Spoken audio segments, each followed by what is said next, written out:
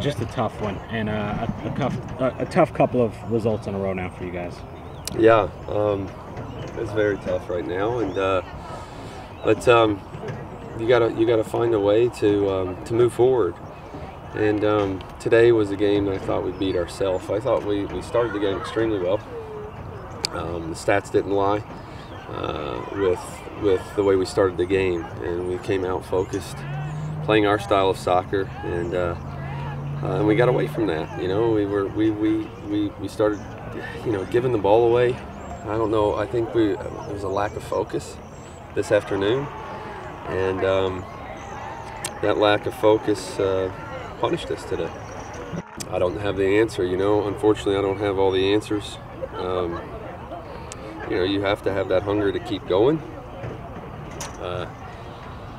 I don't know. I mean, again, I'm a little bit of a loss of words, and that's not to take anything away from Temple. I mean, we told this group that Temple is, in my eyes, is the hardest working team in this league, and you know, they won't stop. They'll play for 90 minutes, and obviously 90 plus today, and they never give up belief. And you know, it's again too many mistakes.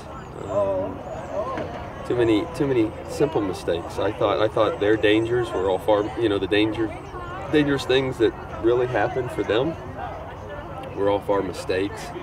And that's you know, again, I think today was a lack of focus, but it's tough, man. This one's really hard to swallow, and you know, this is going to be a test of our character moving forward for the next few games, because you know, we need a result to you know, put us in this conference tournament. Yeah, you just put your head down and you work your tail off, and that's all you can do. And if you carry that mentality into the games, then you know, this group is the talent is there, and you know, when this group is playing well and working hard, good things happen. But you know, we've got to put all those things together.